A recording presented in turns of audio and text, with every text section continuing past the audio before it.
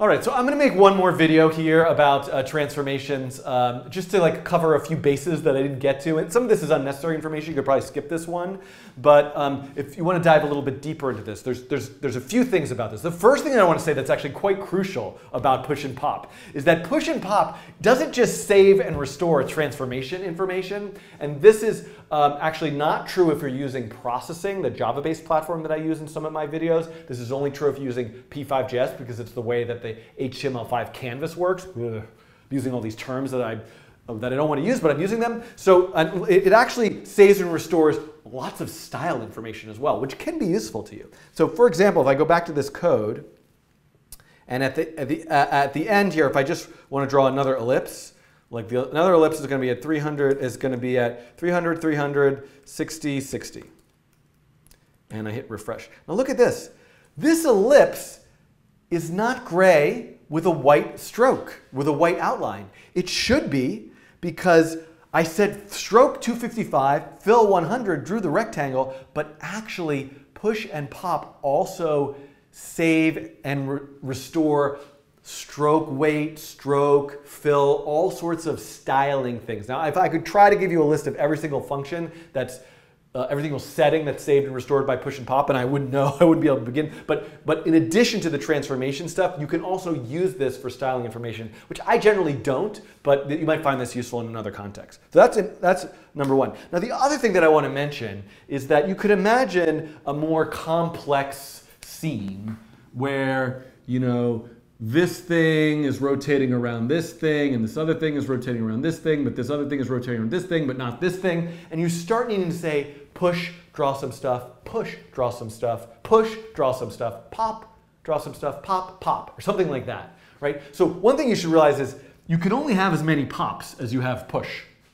You can only restore the amount of things you've saved. But the question arises, which is, when I save a bunch of times and I restore, which thing that I saved do I restore? And a way that you can determine the answer to this question is the way that I'm saving the sequence in something called a stack or a queue or perhaps some other algorithm. So there's something called a stack and there's something called a queue. I don't know if I spelled that wrong. A queue. What are these things? So push and pop are terms that apply to saving and restoring information in a stack.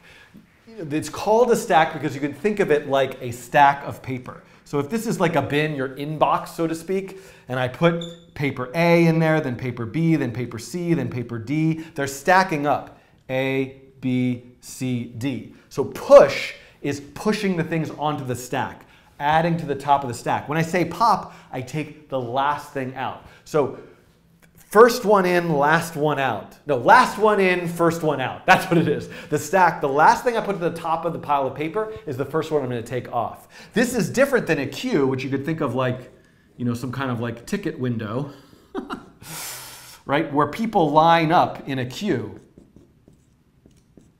The first person in line for the queue is the first person to get a ticket. So these are data structures that are common to a lot of programs and a lot of scenarios that if you watch all of my videos might come up in lots of other places. You don't really need to worry about this too much in the case of transformations, but it is important to realize that push and pop are terms that relate to the data structure, a stack. They refer to pushing things onto the stack, popping things off of the stack, and if you push multiple times, save multiple times, you're restoring in reverse order.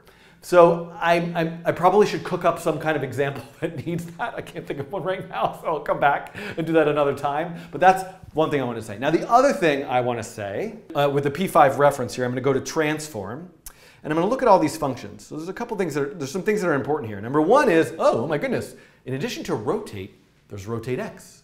And rotate Y and rotate Z. Now, those functions, rotate X, Y, and Z, I actually have no idea what shear X and shear Y do. We should look at the reference to read that. Those functions are for the WebGL renderer. The WebGL renderer is a 3D renderer for P5. You know, at the recording of this video, it's still in the very early stages. There was a lot of work that was done over this past summer through a program called Google Summer of Code. So the WebGL library is in much better shape and hopefully will continue to improve. It's a way of doing 3D in P5. I should come back and make another video about that and look at transformations in 3D. So, but in case you're wondering, if you're, rotate is the same as rotate z. The z-axis is the axis that comes out of the screen, and so things rotate around the z-axis. If I come back to this, right, this over here, let me zoom in on that. I'm like desperate to do this like exact demonstration that I want to do. Look at my hand right there. Oh, there it is. This is, that's the z-axis. This is pathetic. That's the z-axis. I'm pointing at you.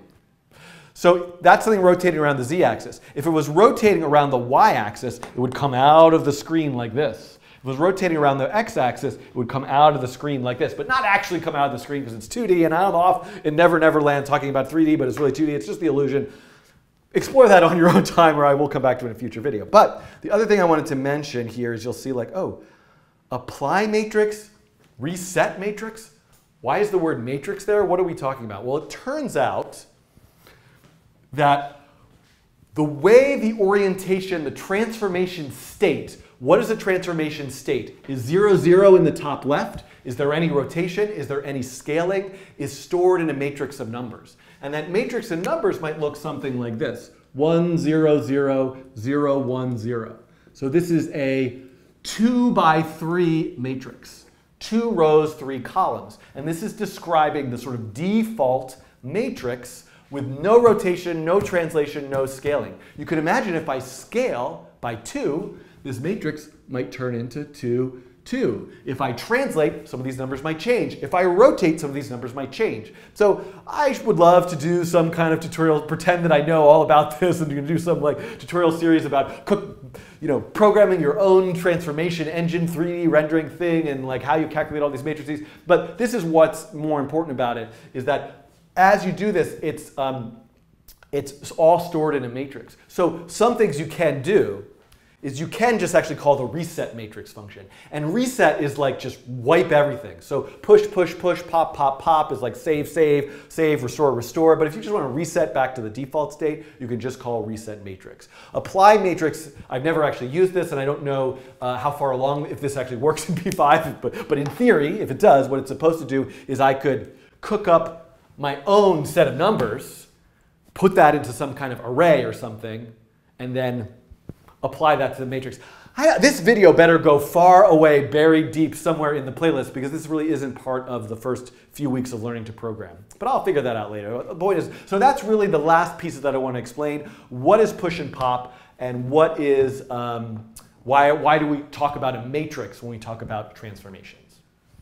Okay, thanks.